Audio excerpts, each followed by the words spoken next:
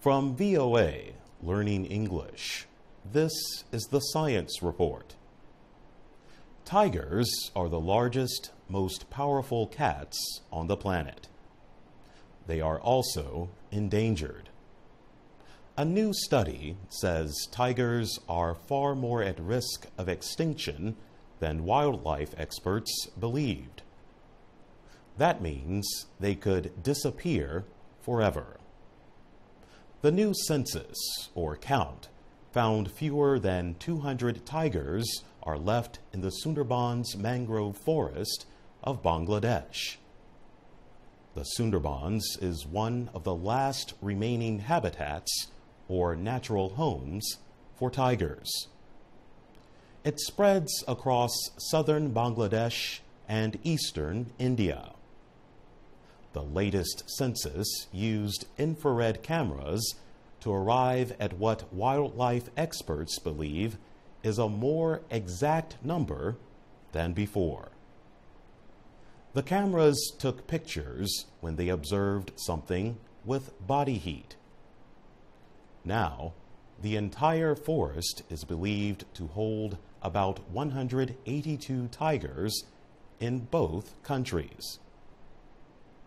Indian wildlife scientist Yavindradev Jala noted that more than 3/4 of the world's tiger population lives in India and Bangladesh.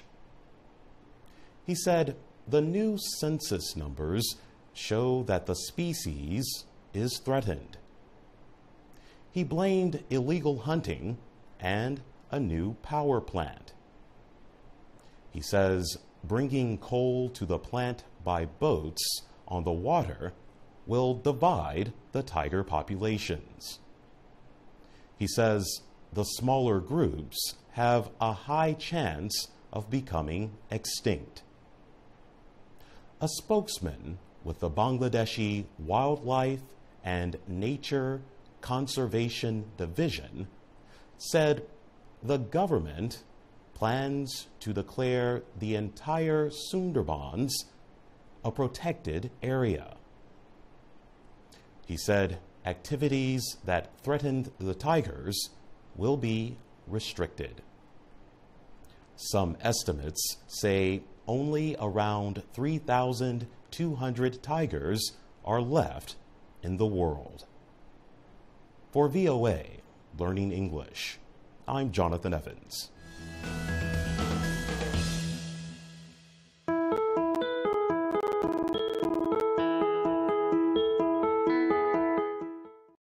From VOA Learning English, this is the Health Report. Is a new deadly polio virus hiding somewhere in the world? Some scientists believe this might be true. Polio causes paralysis, leaving victims unable to walk or move parts of their bodies. The disease does not usually kill. But polio was deadly when the virus appeared in the Republic of the Congo in 2010. Nearly half of the 445 people who were infected died. New research shows there might have been a weak spot in the polio vaccine. Researchers say mutations or changes in the polio virus were responsible for that unusually deadly outbreak. The researchers say new kinds of polio may come into existence as the world gets closer to stopping the virus. Felix Drexler is an expert on viruses at the University of Bonn in Germany. He says those infected in the Congo were different from other polio patients in an important way. He says about half of them remembered taking 3 doses of the live vaccine. He says they should not have gotten sick as a result. Mr. Drexler and other researchers studied that polio virus. They found it had some never-before-seen mutations. These changes prevented disease-fighting antibodies from attacking the virus. The Republic of the Congo had been polio-free before the 2010 outbreak. It ended after 4 nationwide vaccination campaigns. Experts say the worldwide end of polio is near. There have been fewer than 150 cases this year. Walt Orenstein is with the Emory Vaccine Center in the United States. He says health workers need to kill the virus in the last few areas where it remains. Then, he says, talk about mutant strains or stronger vaccines would be unnecessary. For VOA Learning English, I'm Alex Villarreal.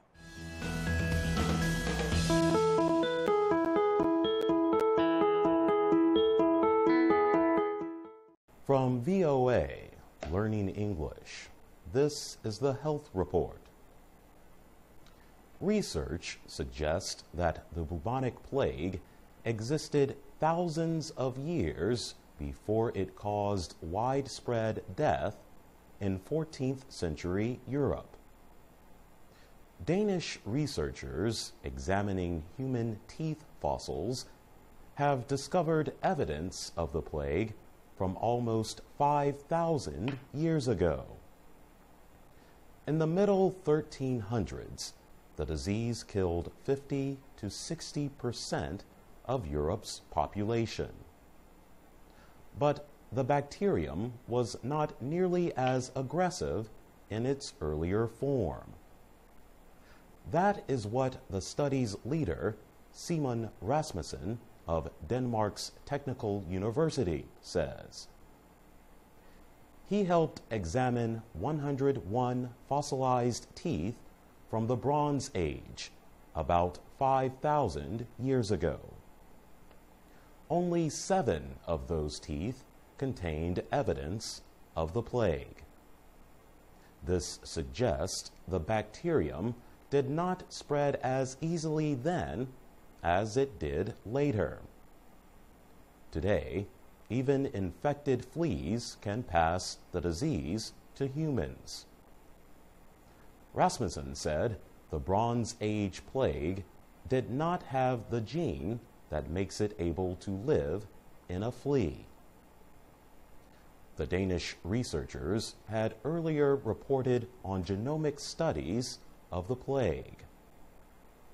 Those studies said the plague might have been part of widespread disease that led to the fall of classical Greece and hurt the ancient Roman army. Rasmussen says the ancient epidemics may also have led to a number of mass migrations. Plague is rare today. A large outbreak happened in India in 1994 when almost 700 cases were reported. With early antibiotic treatment, Rasmussen says the plague is almost completely curable. The latest findings are published in the journal Cell. For VOA Learning English, I'm Jonathan Evans.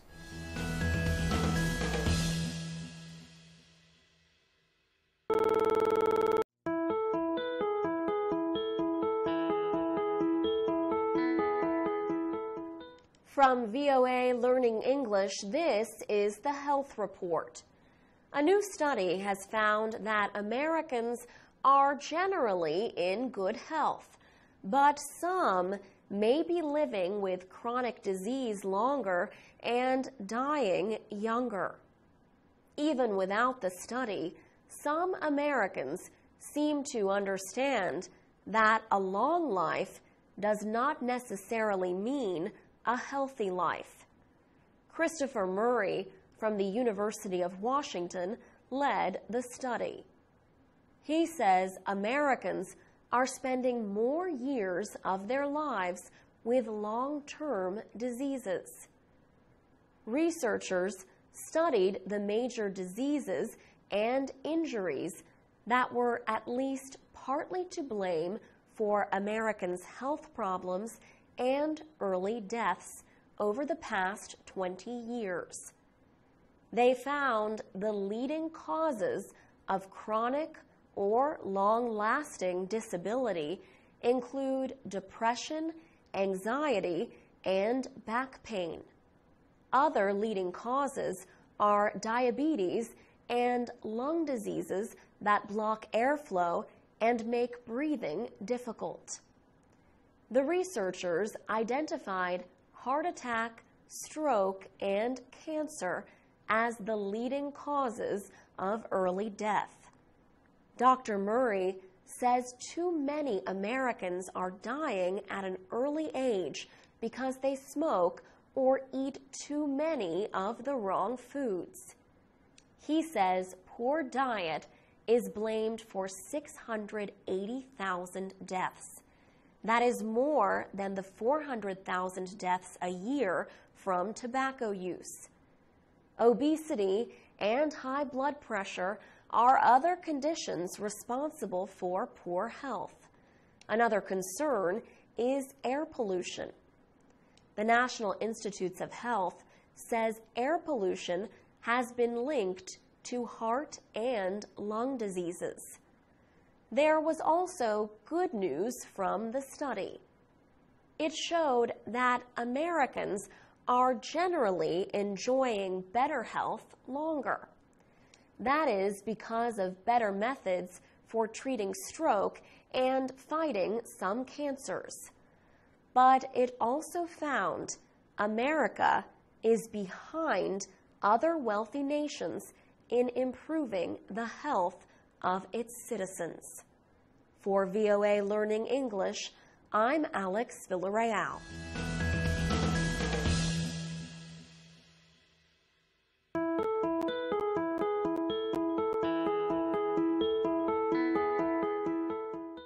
From VOA Learning English, this is the Health Report. Mental health experts often use a treatment called prolonged exposure therapy to help soldiers returning from battle. In prolonged exposure therapy, or PET, patients are asked to remember painful incidents and talk about their feelings. They repeat this process until these memories no longer make them suffer. PET can help soldiers who suffer from post-traumatic stress disorder, or PTSD. They developed emotional problems because of experiences in battle.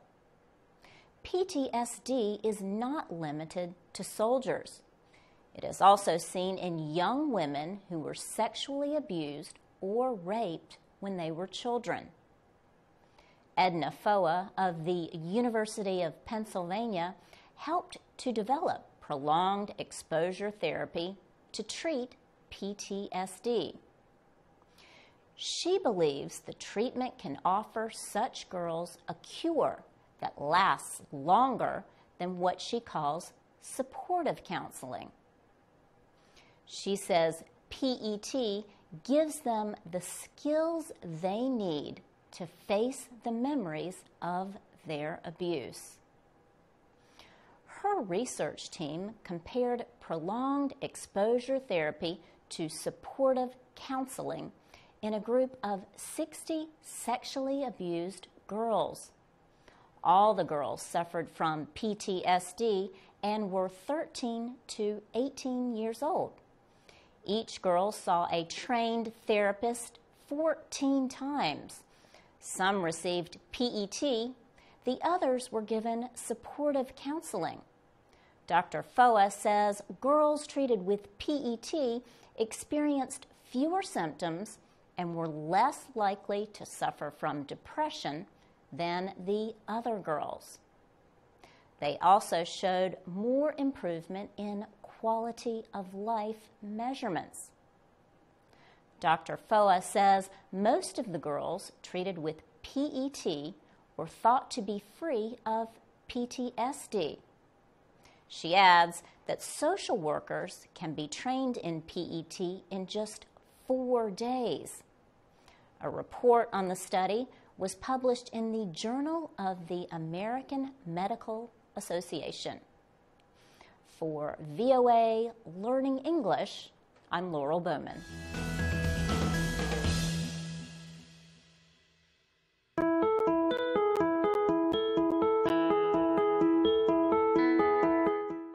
From VOA Learning English, this is the Health Report. Alcohol drinkers are often cigarette smokers. Scientists have noted the relationship for a long time, but they have not been able to determine why the two behaviors are connected. Now, a new study may provide some explanation. Mahesh Thakkar is head of research in the Department of Neurology at the University of Missouri's School of Medicine. He led the study. The Journal of Neurochemistry published the research. Thakkar says alcohol causes sleepiness. He says nicotine, a drug in cigarettes, fights that sleepy feeling. This means the drinker can stay awake and consume more alcohol. At the same time, nicotine is addictive. So the more a person drinks, the more that person will smoke and then drink, and so on. The study measured brain activity in rats. The researchers injected the rats with both nicotine and alcohol and then studied brain activity in the animals as they slept. The researchers found that nicotine cancels out the sleep-causing effects of alcohol. They say the nicotine does this work in the basal forebrain area. Mahesh Thakkar says that is the reward center of the brain. This area is responsible for memory and learning. Earlier research has shown that more than 85% of American adults who are dependent on alcohol are also dependent on nicotine. The World Health Organization blames alcohol and nicotine use for more than 7 million deaths a year. For VOA Learning English, I'm Carolyn Presutti.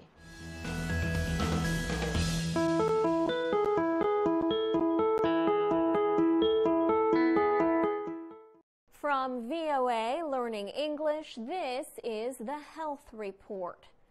Researchers recently completed a study of a new method of giving health care to women in northern Nigeria. They found women and children would use health services more often when they could see a female health worker. Northern Nigeria is a conservative, mostly Muslim area. Dr. Sally Findley from Columbia University Medical Center co-wrote the study. She said it is unusual for women to work as healthcare providers there. Nigeria has one of the world's highest death rates for women who are pregnant or are giving birth. And the highest rate is in the country's north. Male health workers do travel from town to town, but many women patients do not want to talk with a man about their own health care needs. Dr. Findley said the trial study in Jigawa State required that many in the community be involved. It also needed support from religious leaders, even with transportation for the workers. The program brought women into northern Nigeria as community health extension workers. After the women health workers arrived, there were 5 times more visits to the health center than before. Dr. Findley said the program changed the minds of the women taking part. Women could get health care anytime at the local clinic. Mothers got help from the women for normal births. If a mother giving birth needed more help, she was taken to a hospital. They also gave advice on family planning. State officials in Jigawa were happy with the positive results of the study. They plan to expand the program of women community health workers. For VOA Learning English, I'm Alex Villarreal.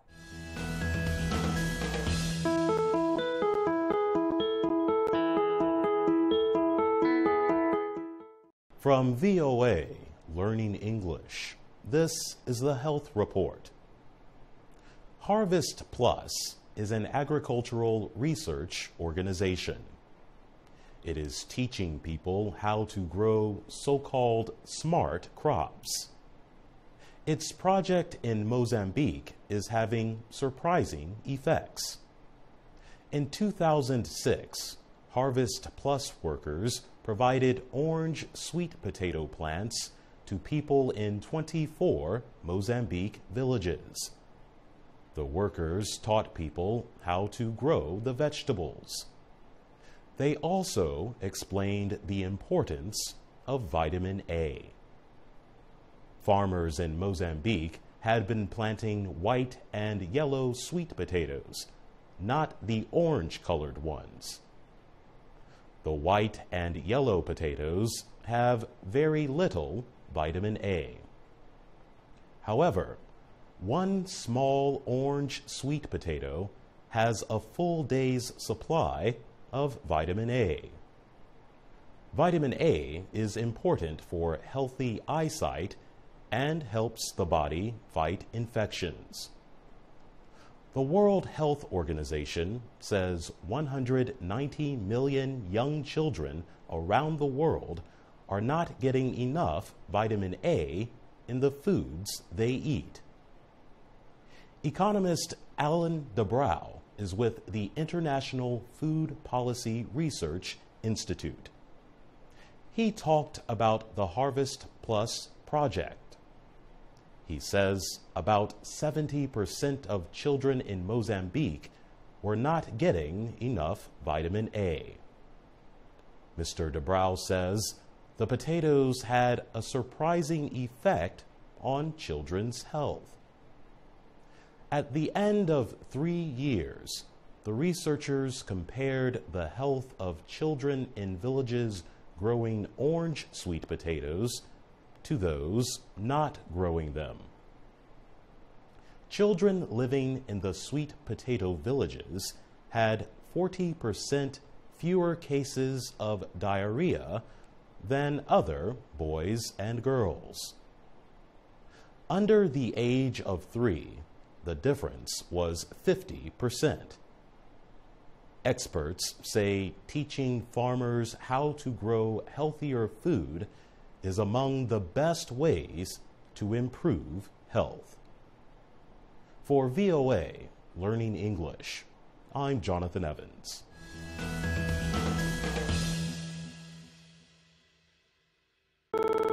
Fact number than before.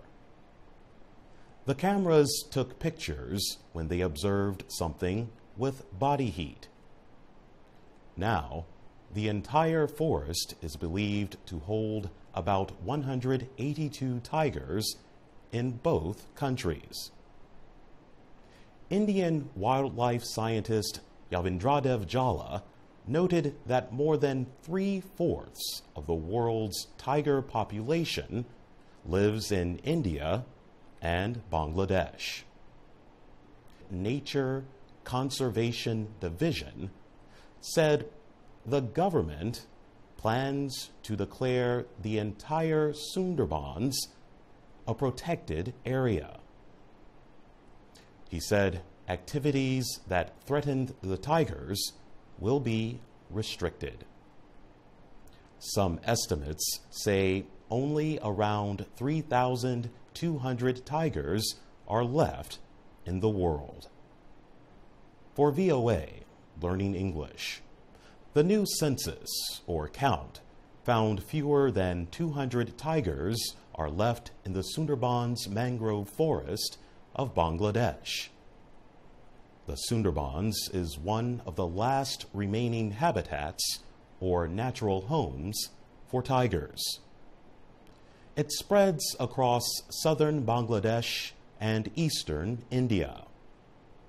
The latest census used infrared cameras to arrive at what wildlife experts believe is a more exact.